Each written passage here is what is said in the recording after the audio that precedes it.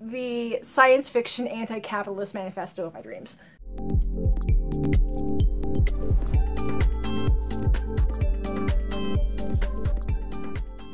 Alright, I gotta be out of here in an hour, so let's see how fast of a video I can film.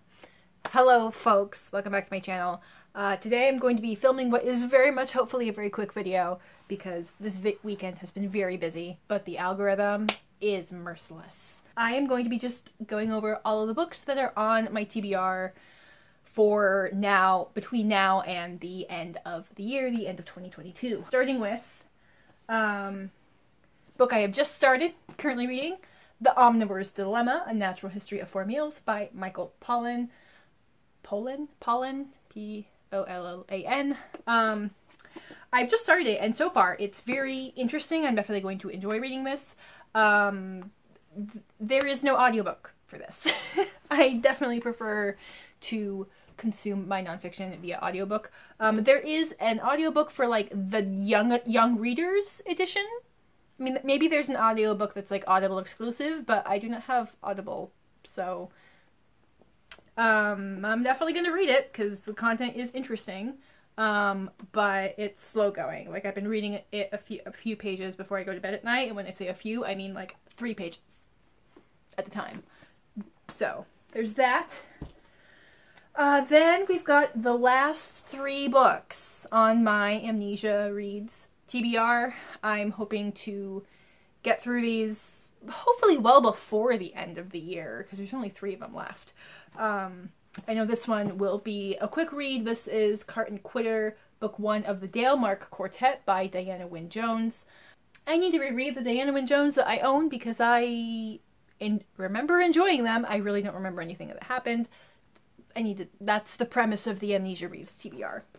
I will have that video linked in the description box below if you would like to know more about it and know what else was on that list. Alright, then we've got Georges by Alexandre Dumas. The story of a wealthy mulatto boy who is driven from his island home by racist landowners. Returning to Mauritius as an accomplished young man, Georges pits his strength against a powerful plantation owner, leading a dramatic slave uprising and claiming the heart of a beautiful white woman. Which, I mean, for the time it was written, I think it's exciting. Great. And then, will I actually read this whole thing, or I at least need to give it a shot? This is Global Human Smuggling, which is a book that I had kept from a class in college, and I remember reading it and remember finding the content of some of these books interesting, but I have no idea how readable or how academic this is. I'm going to definitely try to give this a shot during Nonfiction November because I feel like this would definitely fit the prompt of Borders. I don't think any of the other nonfiction I have on deck easily fits prompts, but this one does, so I'll definitely at least be giving it a shot. Great, and then I've got this lovely stack. These are what's left of all of the books that I purchased in 2021, plus some ebooks that I'll get to. So, rapid fire. We've got The Lightning Thief by Riordan. I've never read any of his works, so have to get to that. The Planets by Dava Sobel. I did start the audiobook for this, but I quickly realized that I needed to like immersion read it, where like I listened to it and read it, and I just wasn't in the things, whatever was going on in my life, I didn't really have time to do that. No critique of this, I just, I had picked it up and I wasn't really in the right headspace for this at the time, so need to give it another shot. The Master Butcher Singing Club. I purchased this in January of 2021. I think this might be the oldest book from the last calendar year. This is definitely a book I'm going to attempt to read for Indigathon, which also happens in November. I have not seen an announcement go out for that, and given some things that I know have happened in the personal lives of the people who tend to run it, I don't know if it's going to officially happen this year. Hopefully it does happen in some capacity, but regardless, I will be reading some Indigenous I will be making a point to read some Indigenous literature in the month of November. Should be reading it all year round anyway, but absolutely in November. Then we've got All Systems Red by Martha Wells, the first little novella in the Murderbot series. It's just like a booktube favorite. It sounded interesting. I found it in a used bookstore. This will be a quick one to get through. We've got a short story collection, Young Warriors, Stories of Strength, edited by Tamora Pierce and Josepha Sherman. So I bought this because I was with this, I feel like I now own every literary thing that Tamora Pierce has touched except one graphic novel. I didn't realize that it was not a collection of Tamora Pierce stories. It's mostly other authors. Does Tamora Pierce have a story in here? Yes, she does have a story in here, but it's mostly all other authors. Including one by Holly Black is the only other author that I recognize. Then we've got the last book from when I was going to Little Free Libraries frequently. This is The Talented Mr. Ripley by Patricia Highsmith. I fucking love the movie. I think the performances of both Matt Damon and Jude Law are criminally underrated. But anyway, I've also heard from watching Jen Campbell. I've been mentioning her a lot recently. She is an author. She is also a creator here on YouTube. She mostly talks about books. She also talks about her disability and how that identity interacts with her presence on YouTube, with the kind of books she reads, with the kind of books she writes. Anyway, she's great. She's great. But she, I think, read this and then fell in love with Patricia Highsmith and read a whole bunch of her other books. So I'm excited for this to be in my near reading future. Then we've got Autonomous by Annalee Newitz. I always forget the premise of this. I found it in a used bookstore, and it was just like a day where I'm like, I'm just gonna go and buy like 10 books. I'm just gonna go and it's gonna be great. And it was a really great haul. But anyway, I keep forgetting the premise of this, and then I read it and I'm like, oh fuck. Fuck yeah, that sounds great. Okay, here we go. Earth 2144. Jack is an anti-patent scientist turned drug pirate, traversing the world in a submarine as a pharmaceutical Robin Hood, fabricating cheap scripts for poor people who can't otherwise afford them. But her latest drug hack has left a trail of lethal overdoses as people become addicted to their work, doing repetitive tasks until they become unsafe or insane. Hot on her trail, an unlikely pair, Elias, a brooding military agent, and his robotic partner, Paladin. As they race to stop information about the sinister origin of Jack's drug from getting out, they begin to form an uncommonly close bond that neither of them fully understand. And underlying it all is one fundamental question: is freedom possible in a culture where everything, even people, can be owned?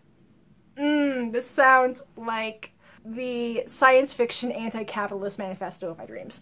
So excited for this.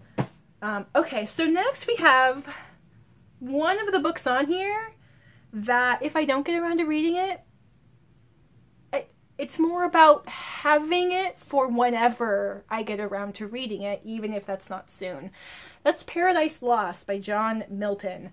This is very much the type of classic that I usually have no interest in, except, supposedly, His Dark Materials very closely follows the story arc of Paradise Lost, which, yes, okay, Eve and the apple and the fall of the man's fall of grace and expulsion from the garden, okay, overarching themes, sure. But given that His Dark Materials, the Golden Compass series, is one of my favorite fantasy series of all time, it does feel appropriate that this is something I would attempt to read. But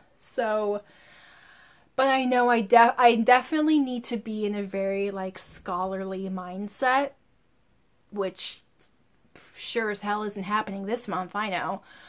So this might be something that it might be unread and go onto my shelf of, like, fantasy, folklore, classic poem kind of category.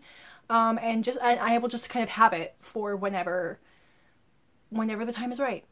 Okay, next we've got a couple of interesting nonfiction. We've got The Genius of Birds by Jennifer Ackerman. This is definitely a book I want to read to see if my dad will like it. Hopefully he doesn't watch this video before Christmas. I don't think he will. Just in case any other family member or anyone who knows my dad watches this, shush, shush.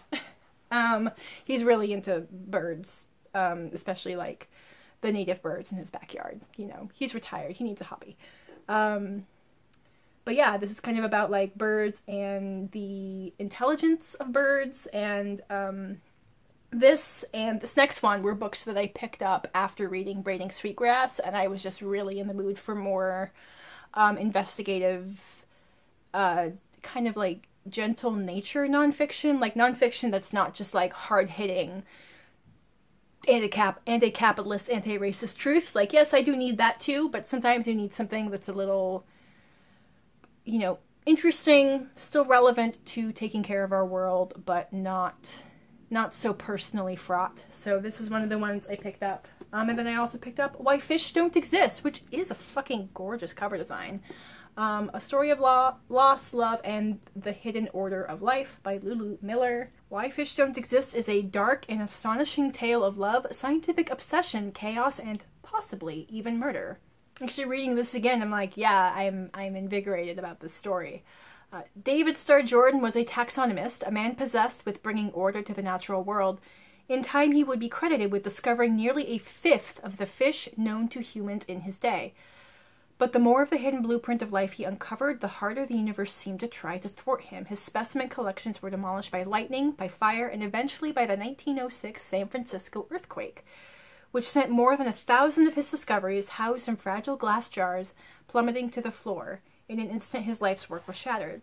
Many might have given up, given into despair, but Jordan, he surveyed the wreckage at his feet, found the first fish he recognized, and confidently began to rebuild his collection. And this time he introduced one clever innovation that he believed would at last protect his work against the chaos of the world.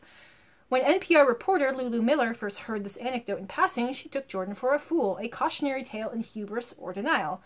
But as her own life slowly unraveled, she began to wonder about him. Perhaps instead he was a model for how to go on when all seemed lost. What she would unearth about his life would transform her understanding of history, morality, and the world beneath her feet. Part biography, part memoir, part scientific adventure. Why Fish Don't Exist reads like a fable about how to persevere in a world where chaos will always prevail. Feels relevant. Feels relevant. Okay. Okay, and then I do have a couple of ebooks that I acquired last year. We've got Why Are All the Black Kids Sitting Together in the Cafeteria? I don't have the author's name right in front of me, but there will be a lovely picture on the screen. And I will have titles and authors in the description box below as well, if you want to reference them. This is a book that I kind of bought on accident. I think this was the first time I ever used the Amazon Kindle one-click purchase that is sometimes assigned to their books, and you can't, it's literally the only way you can buy it, and I discovered, yes, one click is definitely completing a purchase. Maybe it was I didn't buy it by accident, but I didn't know how to apply my Amazon points to an ebook purchase, so I actually like paid for it when I meant to pay with points. That seems more likely. Anyway. It's on my list. Thank God for my written down list, because I have learned that ebooks are not a good purchase investment for me because they are out of sight, out of mind. The exceptions being romance books that I read immediately. We'll get into it, but e-arcs, because they tend to have some kind of like due date or expiration date, and that is super motivating. That's good for me. Okay, the other ebook is something I got in a Goodreads giveaway. This is A Matter of Scale. I don't remember exactly what this is about. This is something about like climate change and our energy consumption, our electricity consumption. And I remember I started reading it and found it very technical, and kind of like with what happened with the planets. I just realized this wasn't really the right time. I need more time to sit down and read it you know, not read it in 15-minute increments on my breaks at work. I needed to sit down for like an hour to 2 hours, 2-hour chunks. Let's see. Speaking of arcs, all right, so this is getting archived November 1st. I just got approved for it. So I had to kick butt and read book 1, which is The Keeper of Night, which I will talk about in my October wrap-up. But spoiler, I fucking enjoyed it, and I'm excited for book 2. Book 2 is The Empress of Time by Kylie Lee Baker. I think this was published October 4th, so this is a brand new release. And then I also want to try to get to Valley of Shadows. This was published in September. It doesn't have an archive due date, thankfully. This was something I kind of hope to get to for Latin American Latinx book bingo. I just didn't have time to get to it. Let's see. Discrimination is evil, but evil does not discriminate. 1883, West Texas. In the vast desert, a gleaming river snakes beneath the blinding sun. When the Rio Grande shifts course, the Mexican city of Olvido is stranded on the northern side of the new border between the United States and Mexico.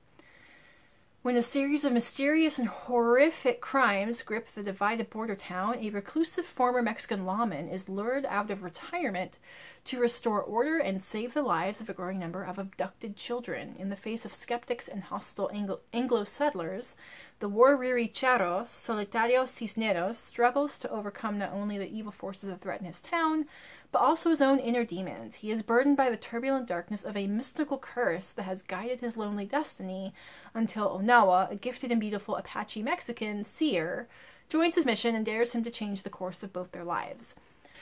Through luminous prose and introspective meditations, Ruiz sweeps readers away on a journey to another time and a remote place where the universally compelling forces of good and evil dance amidst the shadows of magic and mountains. Magical realism, dark western? Which, I mean, the western genre does need more non-white authors throwing their hat in the mix. And the cover is lovely. That's probably what caused me to click on it in the Net Gallery was, that's pretty. What's that about? Okay. Okay, and then some other hopefuls, because I have a goal to read like some translated fiction, which I know I've been slacking on, and to read like a couple of books in Spanish just to not lose too much proficiency. So I'll throw into the pile Stories from Mexico, Historias de Mexico. This is like both like in English and in Spanish, like a reading workbook that is like mythology and folklore tales, so this should be fairly easy reading. Some of the stories are a paragraph. Yeah, we'll give this a shot, see if I can read this before the end of the year. And then for translated fiction, I mean, my easiest options are going to be continuing on with the Witcher novels. These are translated from Polish? Yes, he's from Poland. I know I've got the audiobook for, see, this is book 2, The Time of Contempt. I know I've got this on hold at the library. I think it should be coming available pretty soon. So I'll at least try to get to book 2 before the end of the year. If I have time, I'll get to book 3, Baptism of Fire. And then if we're really doing well, I will continue on in, I don't know what the series is called, but book 2 is The Alchemist in the Shadows by Pierre Pavel. This is translated from the French, and this is Three Musketeers with Dragons. That's really the best way to explain it. I think there's even like some characters in book 1 that maybe are like named the same. I mean, it's not like the most amazing fantasy I've ever read, but the description of the sword fights are really cool. And maybe that's because I've had some like sword fight stage combat training ages and ages ago. But I could picture the combat scenes really well. But this is also a world where I had to, it doesn't have a character glossary, so I had to make my own because I was having trouble keeping track of who the fuck is everybody. So I'm glad I have that bookmark somewhere, I think in the book one. Book one is The Cardinal's Blades. I enjoyed book one enough that I purchased secondhand copies of book 2 and 3 because my library did not have them. Otherwise it would have been a library borrow. But yeah, I'll finish out the series. Mostly, I'm more interested in them because they are translated fantasy, but fuck, whatever, it all counts. It counts. Anything else that I'm really trying to prioritize?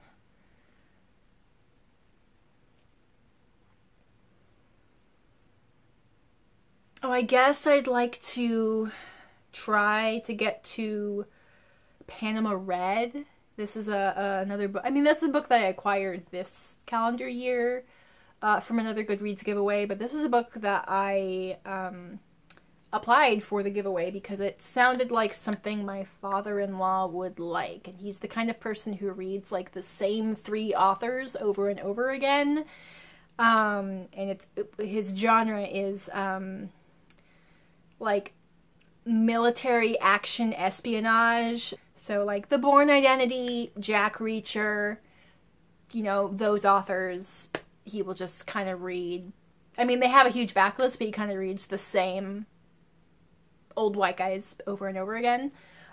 So I've been desperately trying to find either a woman or a person of color author in that genre, but not centering police officers. That's the trick, because he's former law enforcement and he picks that apart too much. So like military is like close enough, but not so much that he picks it apart like with the police stuff. So I've been desperately trying to find women or person of color authors who have written something in that genre. If you have any suggestions, please. Beyond that, it's kind of like, all right, can I just suggest an author he has not read before? Let's start there. Let's start there. And I think part of that is actually me reading some of these books as well. There was a book I got him for Christmas a couple years ago that I went back and read it, and I was like, I mean, it's good, but it's less James Bond and more John Le Carré, Tinker Tailor Soldier Spy, which is a little bit too elegant. That's the list, that's the video. I hope you have a good rest of your day. I encourage you to go out into the world and be curious. I am sorry that I was talking so fast in this video. If you need to, you can slow down how fast the videos are played. I will not be offended if you need to do that. I will have my social media and all the other places where you can find me in the description box below. If you've made it to the end of the video, leave me a dragon or a sword emoji. I will catch you folks in my next video. Bye!